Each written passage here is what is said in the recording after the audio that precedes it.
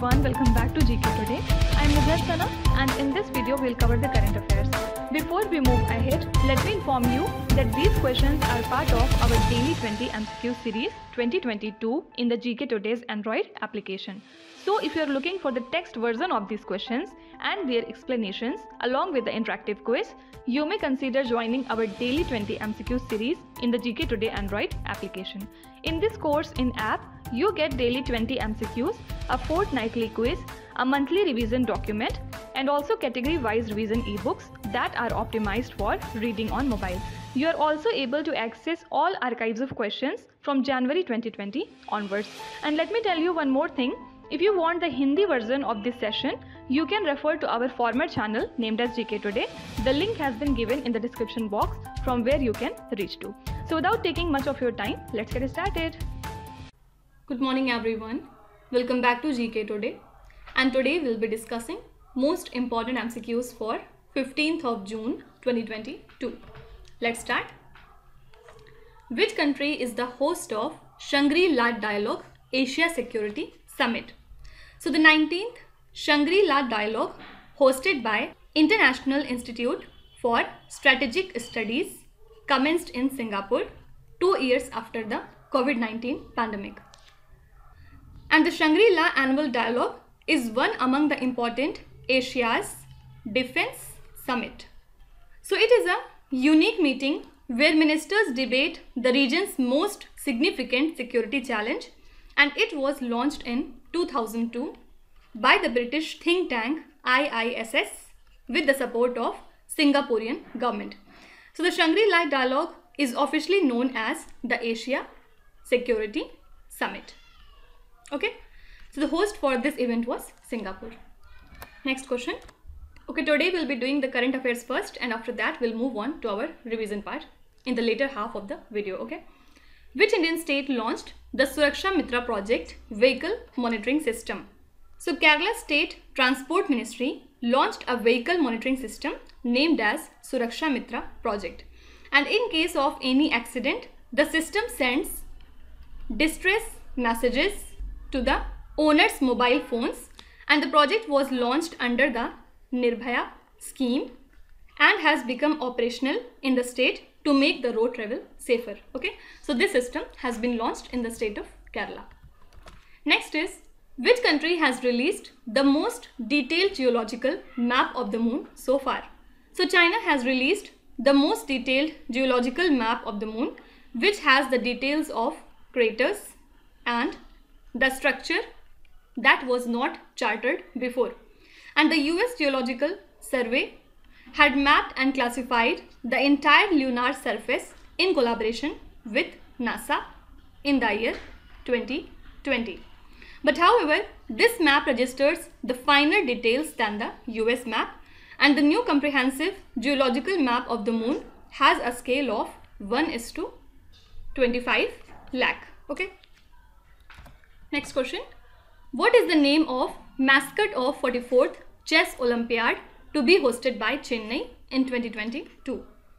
So Tamil Nadu Chief Minister M.K. Stalin unveiled the mascot and the logo named as Thambi for 44th FIDE Chess Olympiad, and Thambi in Tamil means younger brother. So the international event will be held at Mamallapuram near Chennai, and over 2,000 players from 186 countries will take part in this event. Okay. Next is, the National Museum of Customs and GST was recently inaugurated in which state or the Union Territory? So Union Finance Minister Nirmala Sitharaman inaugurated the National Museum of Customs and GST named as Dharohar in the state of Goa, and it was inaugurated as a part of Azadi Ka Amrit Mahotsav, iconic week of the Ministry of Finance.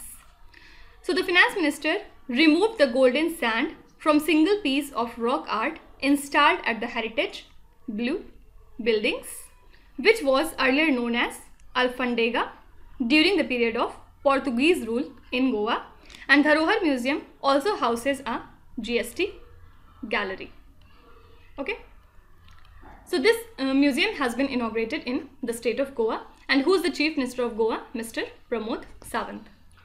Next is, which Indian chess player won the Norway Chess Group A Open Chess Tournament?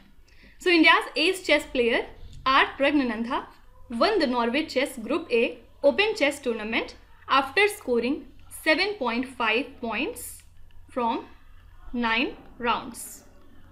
Fine. So he is a 16-year-old grandmaster and he remained unbeaten through the 9 rounds.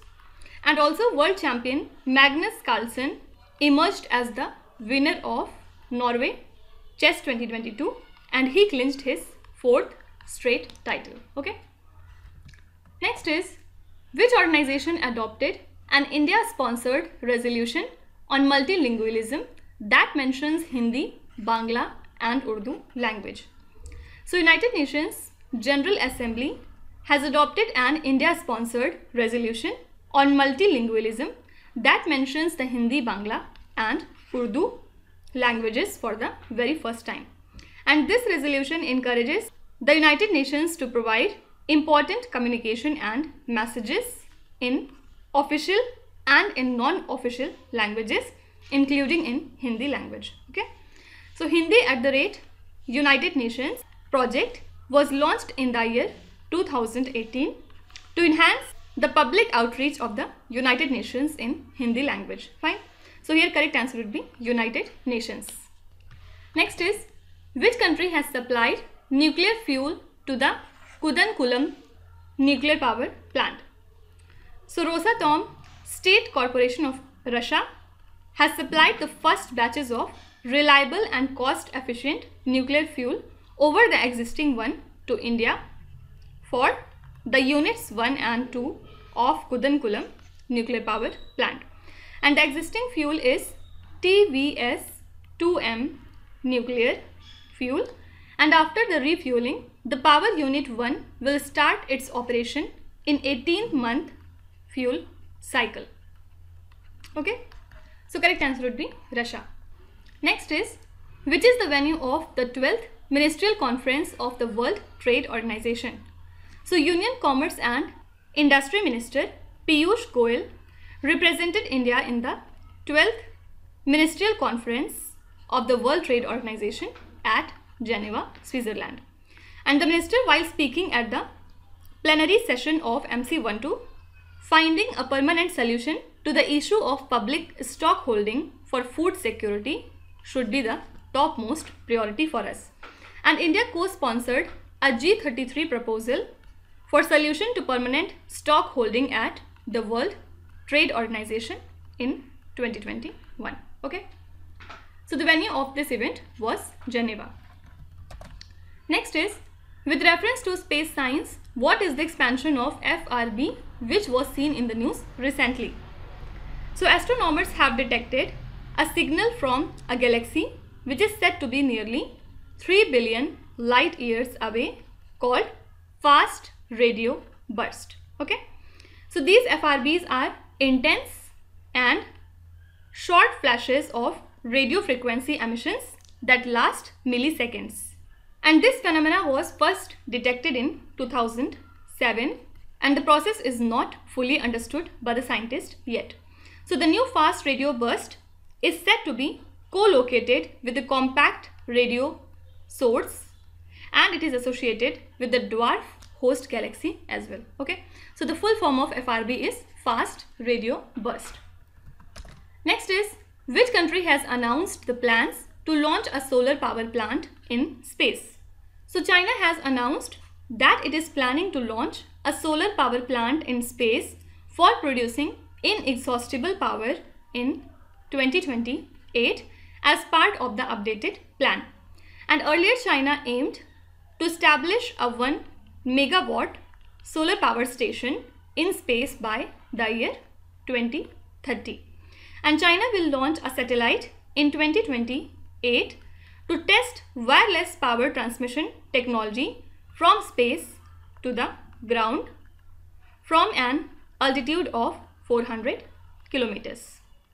So it would basically convert the solar energy to the microwave or into lasers. Okay. Next is, which country has reported mortality due to infection of a tick-borne Powassan virus? So the United States announced this week that a woman died due to infection of a tick-borne Powassan virus, and she is said to be the second person in Connecticut to test positive for the virus this year and the first one to die as well. Okay. So ticks are basically external parasite which live by feeding on the blood of other creatures, and Powassan virus is named after the town of Powassan in Ontario, where it was identified in the year 1958. Okay. Next is, which e-commerce marketplace has partnered with Spices Board to support the farmers and small industries in spice sector? So major e-commerce marketplace Flipkart has partnered with the Spices Board to provide national access to the farmers and to the organizations working in the spices sector. And Flipkart announced a partnership with Flavor It Spices Trading Limited, which is an initiative of the Spices Board under the Flipkart Samarth program, which basically aims to empower MSMEs, artisans, entrepreneurs and rural sellers and the farmer communities. Okay. Next is, Rabab Fatima, who has been appointed as the Under Secretary General of the United Nations, is from which country? So Ambassador Rabab Fatima, permanent representative of the country Bangladesh to the United Nations, has been appointed as the Under Secretary General of the United Nations, and she will also be High Representative for the least developed countries, landlocked developing countries and small island developing states. And don't forget that she is the very first woman ambassador diplomat from Bangladesh to be appointed to this post. And Indian diplomat Amandeep Singh Gill was appointed by United Nations Chief Antonio Guterres as his envoy on technology. Okay. So she is from the country Bangladesh. Next is, which institution launched CIS mobile application? So the National Commission for the Protection of Child Rights has launched a CIS application under the Bal Swaraj portal, and this application aims to help in the rehabilitation process of children in the street situation. So Bal Swaraj is a kind of portal that has been launched by NCPCR for online tracking and digital real-time monitoring mechanism of children in need of care and protection. So this initiative is taken under the direction of the Supreme Court of India. Okay. So what is the full form of NCPCR? The National Commission for the Protection of Child Rights. Next question. Which country, also a constitutional monarchy, appointed its first minister for the Republic? So Australia's new centre-left Prime Minister recently named his cabinet, and a junior minister, Matt Thistlethwaite, was named as Assistance Minister for the Republic for the very first time ever.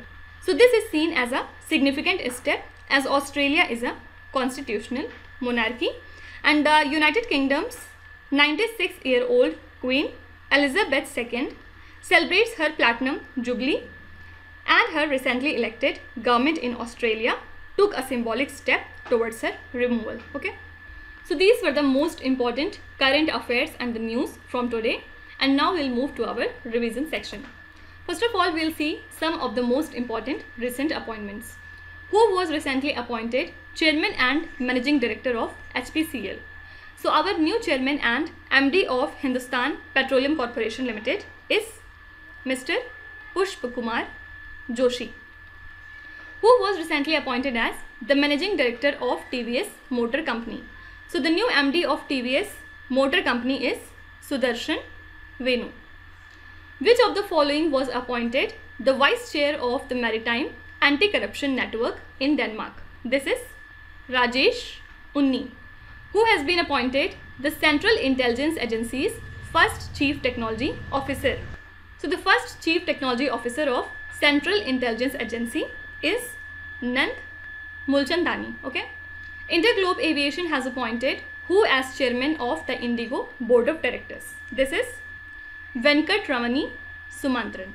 Who was recently appointed as the new CEO of Jio Savan?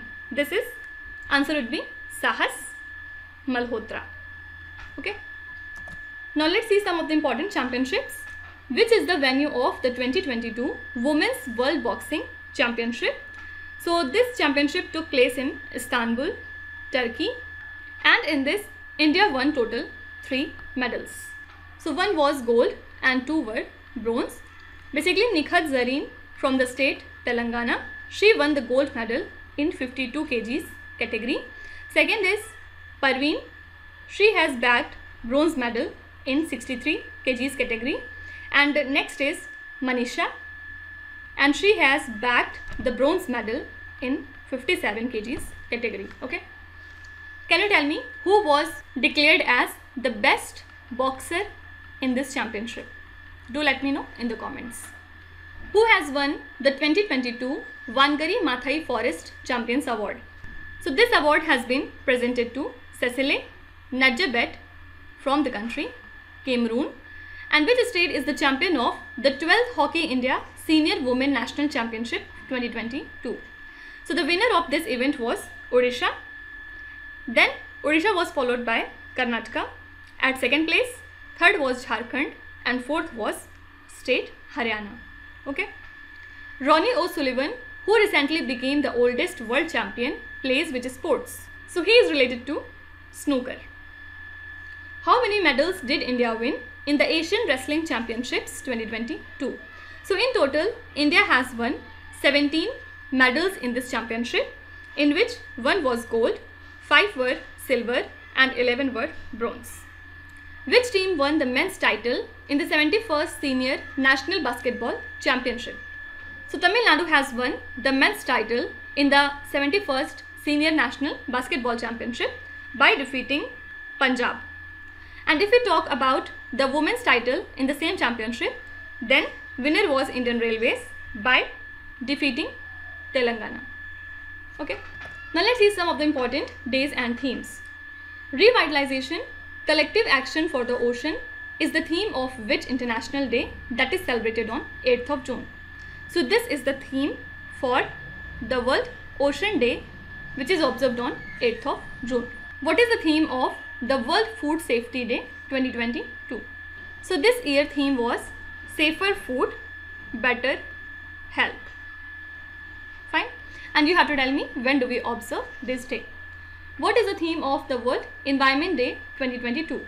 It is observed on 5th of June every year, and this year theme was only one Earth.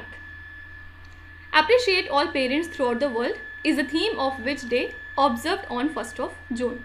So this is the theme of the Global Day of Parents, which is observed on 1st of June every year. What is the theme of the World No Tobacco Day 2022? So this year theme was tobacco, a threat to our environment. And this day is observed on 31st of May. What is the theme of International Day of Yoga 2022? This day is observed on 21st of June, and this year theme is Yoga for Humanity. Okay. Now let's start with today's quiz. Here on the slide you can see 5 questions which have been taken from the past 2-3 days current affairs. Pause the video and try to solve each of these questions, and at the end of the lecture do not forget to share your scores in the comment section. So please be honest and do not cheat with yourself. So that's it for today. I hope you have liked the session. These were the important news and events from today, and we will meet again tomorrow with some more important current affairs. Till then, stay tuned. Thank you so much for watching, and please do not forget to subscribe to GK Today. With this, me Nuzhat Sana signing off.